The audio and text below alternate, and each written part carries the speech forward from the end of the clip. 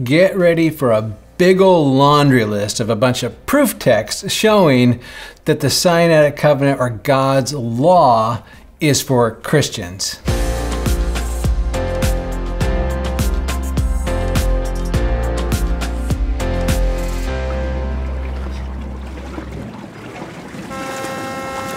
All right, so what I'm doing this week is just a little bit different. This is called proof texting.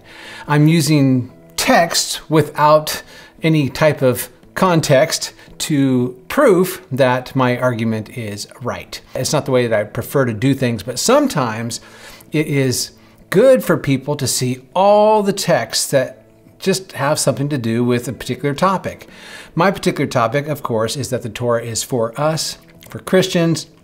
Where in the world does it say this in the Bible? And just seeing it all together should help you make sense of things, and it's just another piece of the puzzle. So I'll go here first, Exodus chapter 12, verse 24. And you shall observe this event. In context, this is Passover, the first Passover, and they are to have this Passover thingy, this ordinance, for you and your children forever. Now, this word is olam, and it in fact does mean like forever, like don't stop doing this.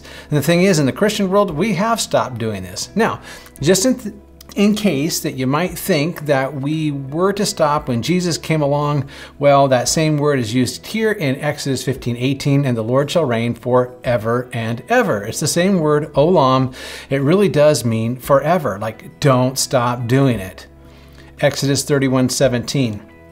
It, and here's the weekly Sabbath, it is a sign between me and the sons of Israel forever. Like, don't stop doing it. For in 6 days the Lord made the heaven and the earth, but on the seventh day. So this is the seventh day Sabbath, which would be Saturday. That would be the last day of the week. He ceased from labor and was refreshed.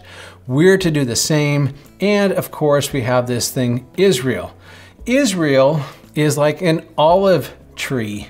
And in Romans chapter 9, 10, and 11, you know that as a Gentile, that you are grafted in. I want to show you what that looks like real quick. It means that you're in that tree, and that whole tree is Israel. I think one of the common misconceptions is that Gentiles, when they're grafted into the tree, Israel, that somehow they're still Gentiles. Now, the thing is, you kind of are. You didn't grow up as an ethnic Jew. You're Gentile in that way.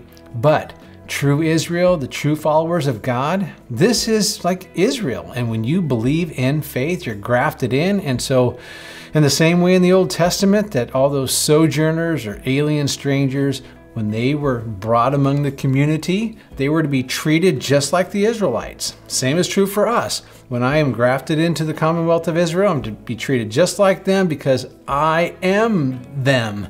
Deuteronomy 5:29, oh, that they had such a heart in them, that they would fear me and keep all my commandments always, that it may be well with them and with their sons forever.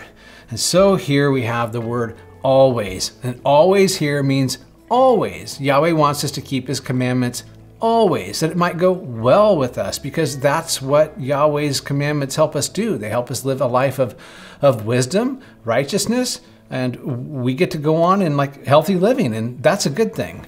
Matthew 5:17. So now you can see we're transitioning into the New Testament, where in fact most of the proof texts are that we're supposed to follow those commandments. The first is from Yeshua. In the Sermon on the Mount, whoever then annuls one of the least of these commandments and teaches others to do the same shall be called least in the kingdom of heaven. Now in the second half of the verse, you're going to see that we really want to be called great in the kingdom of heaven. I've had people tell me that as long as they get into heaven, they don't care if they're the least because, you know, it's all the same. No, it's not all the same. And it's important that we take seriously God's word. Right here in the Sermon on the Mount, Yeshua is telling us, when he says he fulfilled the law, I'll leave a link up here. Fulfilled means Yeshua is the goal of the law. Yeshua was the Lamb of God. He did it all properly. He did it right. And it all points to him. It doesn't mean that's the end of the law, like it stopped. It's goal, not stopped. And so I want to be the kind of teacher, and if you're a pastor, I would just say, hey, you know what? Between me and you, if you want to be a good shepherd, if you are teaching people to not observe the Torah, the law of God, then you are just doing a disservice to your congregation, and you mustn't do that. So I would just say, hey, search the scriptures and repent if you need to, and move on and be a great teacher, because that's what God has designed you to do. But whoever keeps and teaches them, he shall be called great in the kingdom of heaven. Matthew 15:13, and he answered and said to them, why do you yourselves transgress the commandment of God for the sake of your tradition? So Yeshua is talking here to the Pharisees, and notice that Yeshua is juxtaposing God's commands from Pharisaical commands. Yeshua clearly wants them to follow God's commandments, but he doesn't want them to mess up God's commandments because they're trying to do their own commandments. And don't do that. Luke 1:5-6. In the days of Herod, king of Judea, there was a priest named Zacharias of the division of Abijah, and he and his wife from the daughters of Aaron, and her name was Elizabeth. They were both righteous in the sight of God, walking blamelessly in all the commandments and requirements of the Lord. I mean, look, when I was growing up, I always revered Zacharias and Elizabeth, and we should. You know, look, there is no doubt that we are righteous because we have Yeshua as our Savior, and that his blood cleanses us from all impurity. But at the same time, we can't just stop there. We're to repent and turn from our past ways of doing things, turn to something else. And that's what Zachariah and Elizabeth did. What they did was they followed the commandments of God. They did righteous in God's sight, and that's exactly what God wanted of them. And so look, if you ever transgress the law, just know that you can confess your sins to God, and he is faithful and just to forgive you and me from all unrighteousness. But what we can't do is perpetually take advantage of that. No, we repent that we might walk in Yahweh's ways, and that's what Zechariah and Elizabeth did. Luke 23:55-56. Now the women who had come with him out of Galilee followed and saw the tomb and how his body was laid. Then they returned and prepared spices and perfumes. And look at this. And on the Sabbath, on the seventh day, just as they were supposed to, they rested according to the commandment. So even though Yeshua has died, these ladies who have followed Yeshua have been taught by Yeshua, and they rested just as the commandment said. They should be an example to all of us. Now, here's Yeshua himself, John 14:15. If you love me, you will keep my commandments. I think a lot of people want to tell me that this is the commandments that Jesus gave, not that the Father gave, not that Yahweh gave. Look, I don't want to treat you like be condescending, but there's this thing called monotheism. If you're a Christian monotheist, it means that you believe that Jesus and God are the exact same thing. Therefore, for you, Jesus' commandments are God's commandments. What was given at Sinai might as well have been given by Yeshua. In John 14:21, Yeshua says, he who has my commandments, or the Father's commandments, one and the same, and keeps them is the one who loves me. You gotta remember, we don't love Yeshua, Jesus, the way that we think. I mean, we tend to think in Western terms, and we love in the ways that we want to be loved and such. But the thing is, God has told us how he feels love, and it is incumbent upon us to fall in line with the way that God wants us to love him, even if that might feel a little wonky when we, first start doing it. John 15:10, if you keep my commandments, you will abide in my love, just as I have kept my Father's commandments and abide in his love. If you want to abide in Jesus, you must keep his commandments. Romans 7:12, so we're turning a corner here. Here's the Apostle Paul, and he's writing to a people who are using the law of God to try to earn salvation. And you just can't do that. And so Paul in Romans is going to basically say, hey, you're misusing the law. The law is designed for a couple of things. It's basically designed to show you what sin is, how to walk in righteousness. And so when you don't have Jesus as your Savior, you can look into that perfect law and you can take note that your life doesn't measure up to that law, and so you need a Savior. But once you find Jesus, it still serves the same purpose. It still shows you where you fall short, and it shows you how to walk in righteousness. So then, the law is holy, and the commandment is holy and righteous and good, which it is. And he wants to make sure that his audience understands that, because he doesn't want them to think that, once you find Yeshua, that the law is no good anymore. It certainly is, and so he wants to be clear. Romans 13:19, for this, you shall not commit adultery, you shall not murder, you shall not steal, you shall not covet. Now, these are all laws in the Torah. And if there's any other commandment, meaning that if there's any other commandment that is in the Torah that addresses this, rubric, it's summed up in this saying. And so here's the Apostle Paul, you shall love your neighbor as yourself. Now, we know that Yeshua said there's, the two great commandments. The first one is love the Lord your God with all your heart, soul, mind, and strength, and then love your neighbor as yourself. And a lot of people I'm around often say those are the two things that we need to do. But I must admit, and you must admit too, that can get a little bit nebulous, a little ethereal. It's like, can't we put a little substance or feet to that? And that's where the rest of the Torah comes in. It shows us how to love God and love neighbor. And this is an instance in Romans chapter 13 where the Apostle Paul looks at the phrase, you shall love your neighbor as yourself, and explicitly says that some of those other commandments show us how to do that. 1 Corinthians chapter 7, verse 19, circumcision is nothing and uncircumcision is nothing. What matters is keeping the commandments of God.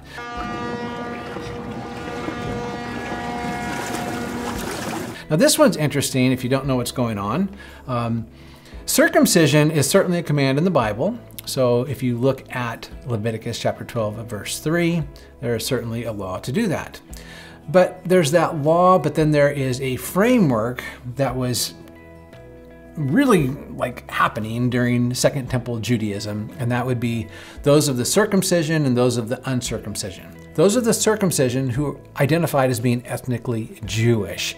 And they thought because they were ethnically Jewish that they had a part in the eternal covenant with God. There was that framework. It really didn't have anything to do with the law and Leviticus. It had everything to do with a cultural custom. There were people getting confused. They were saying, and this is part of the big reason for the book of Galatians, it's do we have to be ethnically Jewish, circumcised in that way in order to be a part of the covenant community? And the Apostle Paul comes strongly against that. I'll leave a link up here.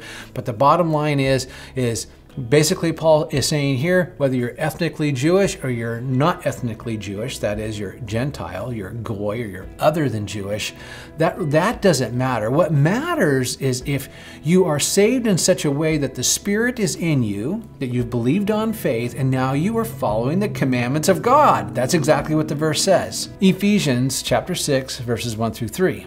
Children, obey your parents in the Lord, for this is right. Honor your father and mother, which is the first commandment with a promise. Here's the Apostle Paul citing the commandments of God as something that is important for our walk with our Messiah. It's something that we need to be doing so that it might be well with you and that you may live long on the earth. And so this is important. When we're walking in God's commandments, we're also walking in wisdom, things that are good for our lives, good for our communities, and it leads to long life. And we need to be about that. Now, here's the Apostle Paul talking to his protege Timothy. He is a new pastor in a tough spot in Ephesus, and he's got a lot of people who are older than him, and the Apostle Paul is instructing him on how to lead this congregation. Here's a link on some of those issues, and you need to watch that. It's important. I charge you in the presence of God, who gives life to all things, and of Christ Jesus, who testified the good confession before Pontius Pilate, that you keep the commandment without stain or reproach until the appearing of our Lord Jesus Christ. Even though the commandment is singular here, it's like a catchphrase in that day for all the commandments of God. And so Paul is saying to Timothy as a pastor, you need to not only preach it, you need to do it. Put those things together, people will watch your life and they will be transformed. 1 John 2:3. Now John, boy, I tell you what, he hits hard and he ain't going to pull any punches. You'll see it in the next verse. But we'll start with this. By this we know that we have come to know him. Is it that we've gone to church 100 times, that we raise our hands in church, that we give to the poor? No. Well, some of that's part of his commandments, but it's about keeping his commandments. You want to know if you're doing right and walking with God, and that the Spirit is transforming your life, and that you're doing everything you're supposed to do? Just read those commandments. Are you doing those things? It's a little bit more than that, because some of those people in the Bible times, they were doing those commandments. But as we're going to see in John, it's not just about doing the commandments, it's that we're also being transformed by the Spirit of God by faith in Jesus, but the two have got to work together. And John is going to say that in just a little while. You'll see. 1 John 2:4, the one who says, I have come to know him and does not keep his commandments is a liar. Pretty strong words there. And the truth is not in him. And so again, these things have got to work in tandem. You can't, discover, whether you were growing up following Torah or not, discover Jesus and put your faith in him and then just live however you want. You can't do that. You've got to follow Yahweh's commandments that were given at Sinai. 1 John 2:7, beloved, I'm not writing a new commandment to you, but an old commandment which you have had from the beginning. The old commandment is the word which you have heard. Yep, in Acts 15, Moses was preached everywhere. And in the very next verse, John is going to say, well, I gave you the old commandment, you've known it, but now a new commandment I give you. And the new commandment is just that you would do that old commandment, but you would do it in the power of the Spirit. And of course, even Yeshua says, a new commandment I give you, that you love one another. But the thing is that commandment was actually in the Torah, but they hadn't seen it actually lived out in the way of Jesus. And so Jesus is like, look at me, look how I'm doing it, and look how I walk with the Father. You go and do likewise. 1 John 3:21-24, beloved, if our heart does not condemn us, we have confidence before God, and whatever we ask, we receive from him. Why? Because we keep his commandments and do these things that are pleasing in his sight. Yahweh responds to his sheep, but his sheep listen to his voice, and the sheep do what the shepherd says to do. That's following the commandments. Now, I've put a blue box around verse 23 because this seems to be a way that people can say, well, the commandment is actually not the law, it's something else. Well, let's read it. This is his commandment, that we believe in the name of the Son, Jesus Christ, and love one another just as he commanded us, which is true. And this is what I was talking about just a little bit before, that following the Torah, doing the law, has to be in conjunction with following this other commandment, that we believe in the name of his Son, Jesus Christ. So I want you to see that believing in the name of the Son, Jesus Christ, is not mutually exclusive from following the Torah. It's just that they need to work in tandem. The one who keeps his commandments abides in him, and he in him. We know by this that he abides in us by the Spirit whom he has given us. And so notice that the Spirit is now present in this verse, where John just wants to bring those two ideas together. We've got to first follow Jesus, and then we follow those commandments, because Yahweh is writing his Torah on our hearts, and those two elements are being brought together, and now we walk in the Spirit, living righteous lives, doing what God has told us to do in the Torah. 1 John 5:2-3. By this we know that we love the children of God, when we love God and observe his commandments. For this is the love of God, that we keep his commandments, and his commandments are not burdensome. When you first start walking in the Torah, because it's foreign to a lot of you, it will feel burdensome. It's just, like riding a bike. Riding a bike, if you think about it, is actually pretty easy, but it's not easy when you get started. I gotta tell you, that was my experience too. When I started following the Torah, there was like a cultural thing I had to learn. It just took a little while. It was awkward at first. Actually having to walk away from your old culture. Your old culture, you were celebrating other holy days like Easter. I don't want to be, too mean on that, but Easter, like Christmas, some other things, and to do what is going to feel to you at the very beginning like very Jewishy, It just feels a little bit awkward at first. But let me tell you something. I've been doing it for a while, and it is actually very life-giving. It's joyful. Here's another thing I don't think people know, is they have a hard time differentiating between what's Bible, God's instruction in the Bible, and what is tradition in Judaism. You've got to separate those two things out. Tradition in Judaism, that can be burdensome. But if you just do what's in the Bible, what God has asked us to do, it's not burdensome at all. I'm like living proof. I'm doing it. It's spiritual and life-giving. It makes me feel like I'm walking closer, closer, closer with Jesus, and I know that I'm abiding in him because I'm doing his commandments. 2 John 1:6, and this is love, that we walk according to his commandments. This is the commandment, just as you have heard from the beginning, that you should walk in it. Oh, Revelation 12:17. So the dragon was enraged with the woman and went off to make war with the rest of her children, who do two things: keep the commandments of God and hold to the testimony of Jesus. This whole faith thing that we are constantly thinking about is vitally important. We need to have faith. And that's why we're saved. We're saved by faith, not of our works, so that no one can boast. But if you have the Spirit of God, you will do things consistent with the Spirit because the Spirit dwells in you and the Spirit wants to obey the Father. And so you hold to those commandments. You keep the commandments. So those things are being brought together, just like John said. Revelation 14:12, here's the perseverance of the saints who keep the commandments of God and their faith in Jesus. Notice that the perseverance is connected to those who do the commandments in face of adversity. They just do what God tells them to do. They're observing those feast days. They're eating kosher. They are doing those 10 commandments. They're reading the scriptures, and they're just doing everything it tells them to do. Now, there's a lot of things we can't do because there is no temple.